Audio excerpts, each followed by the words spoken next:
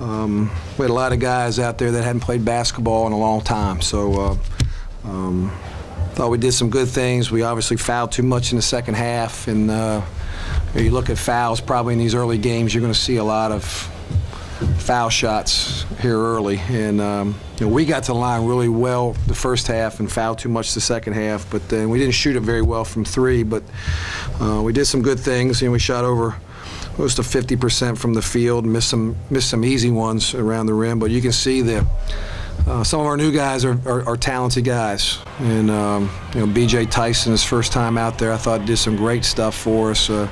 Terry didn't shoot it great, but is acrobatic and is talented. And I thought Marshall looked solid out there. Didn't look winded, playing 25 minutes in the game. Michel, you see his motor out there, gave us in low minutes 18 points and double-figure rebounds. That was great to see. So good team win. I like looking down finally at the minutes and not seeing 39, 38, 36, 38.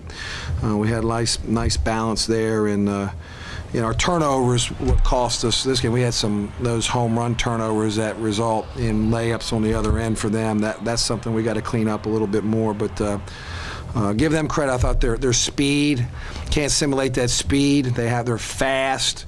They didn't have great size. They spread you out. They're post guys. Again, our 6'10s were trying to guard 6'3s there, and sometimes you see some things out there that those big guys trying to defend that are difficult. It's difficult to guard. So, but good win. We're happy to get it one down the tubes, and we're going to win one this year at least.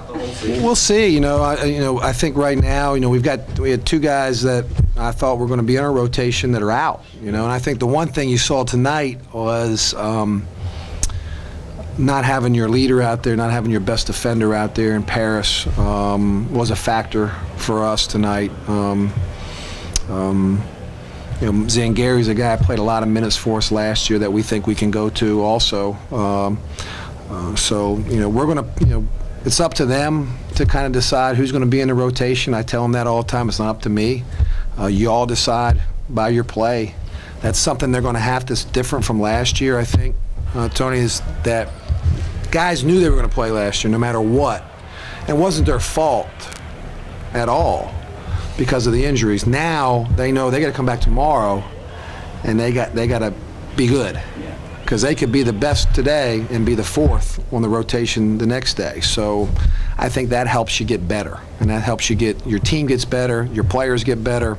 Well, his motor is so good. He's got a great motor. He plays hard, can change ends of the floor. He hasn't played at this level yet, but he's done some good things, and his effort is so consistent every day. The way he played tonight, he practices like that every day. We do.